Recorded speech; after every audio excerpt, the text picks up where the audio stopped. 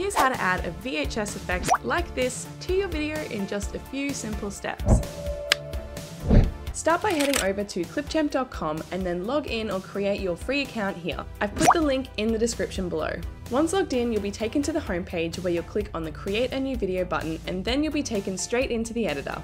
The first thing you'll need to do is import the video clip that you want to add the VHS effect to by heading over to the Import Media button, selecting the assets and hitting Open. They'll then load into your media library like this, and you'll simply drag and drop the clip straight into the timeline. Now the video is in the timeline. To add a VHS video effect to the entire video, click on the video in your timeline and it will highlight in green so that you know it's selected. Then navigate over to the property panel and click on the Effects tab. Scroll through the list of effects until you find the VHS effect, then simply click on it to apply it to your video. Your video is now overlaid with that effect and it will look something like this.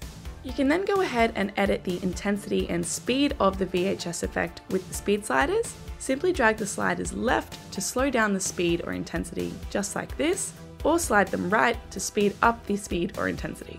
The VHS effect can be added to all videos, stock images, stickers, and GIFs.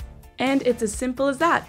Once you're completely happy with your video, you can go ahead and export it by heading to the export button, selecting your video quality, and then once the export's complete, hit save to your computer and it will download to your device, ready for you to share. And that's how to add a VHS effect to your video. If you like this video, don't forget to like and subscribe to our channel for our weekly how-to videos.